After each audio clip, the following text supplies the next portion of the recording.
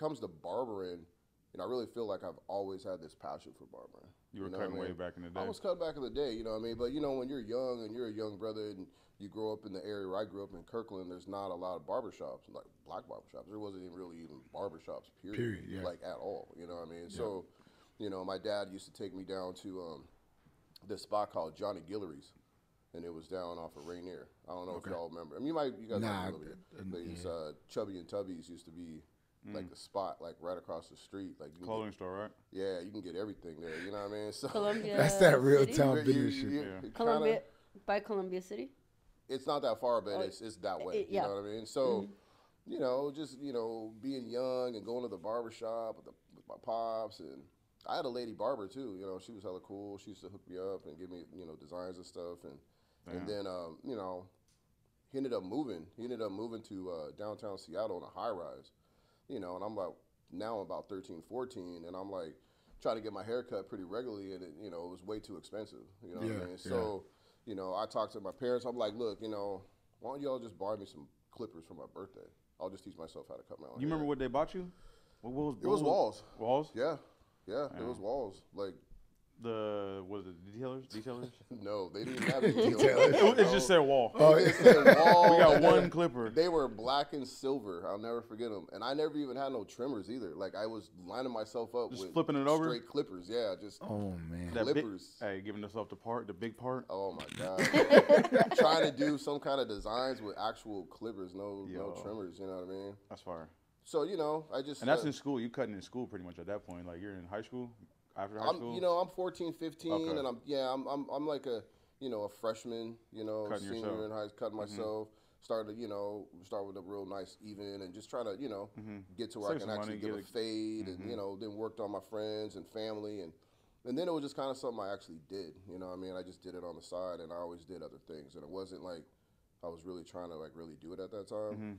But there's kind of an interesting story is that when I was in 9th grade, my English teacher, he was like, okay, what he would do was he would have everyone, because back then, I went to a 3-year high school, now they're 4-year high school. So 9th grade was still in junior high school. So he was like, once you left school, he would make you write a letter on your goals and what you want to do when you graduate high school. And so what he would do was you write this letter, then he would give you that letter when you graduated. And just let you see, like, okay, what you've been up to, and now are you really going to try to go do this?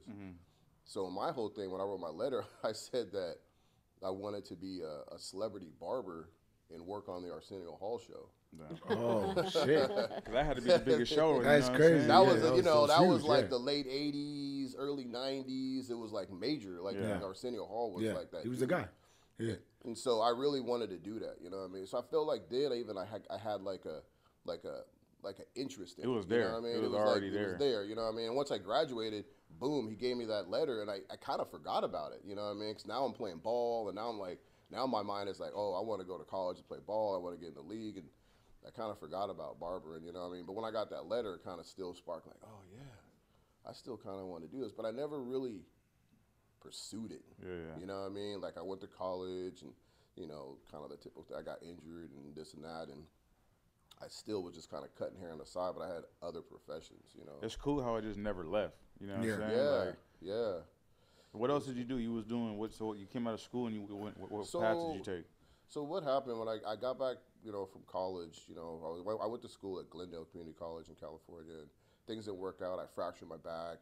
I was in a full body brace for like a year, and so I came back, and then I was about 20 years old, and I was like, man, I just got to get a job, and I started working at this company called Genie Industries as a material handler, and I used to deliver material to the welders.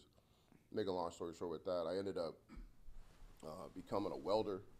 So then I was a certified welder, and then I became a supervisor of the fabrication department at that Genie's. I was over there from like mid-90s to like early 2000s. I was there for a minute, and then after that, I got laid off because it was 9/11, got laid off. Then I went back to school and became a real estate appraiser. Okay. And I was appraising houses for about 9 years.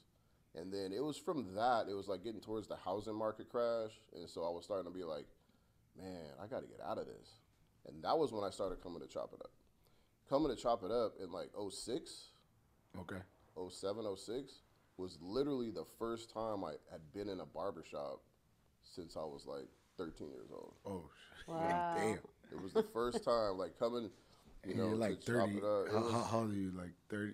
How old are you? Right now? No, at that point. Oh, at that time, I was like 35. Well, you gotta be making good too, though. Yeah, you know, I mean, it was 2003 when I was making good money. Right. But as the years was going on, it was just getting weird. Yeah. Because I can kind of see what the market was doing because it was getting closer to that Crash. 2008 crash. So Right. it was like 2006. That was when I was coming to the shop. It was 2006 when I could start seeing it. I was doing a lot of REOs, which are real estate owned properties, which are basically foreclosures. You know what I mean? And back in those days, a lot of these brokers were putting people in these loans that they couldn't afford. It's You know what I mean? Stuff, yeah. And but anyone could buy a house. Right. In 2000s, Right. You didn't have to have good credit, nothing. You could buy a house, but you were getting messed up. Later down the line, you were going to get messed up. So I started seeing all this stuff. They were having us do all these things. I was, you know, they're making us do way more for less money, and it was just like, you know, I got to make a change.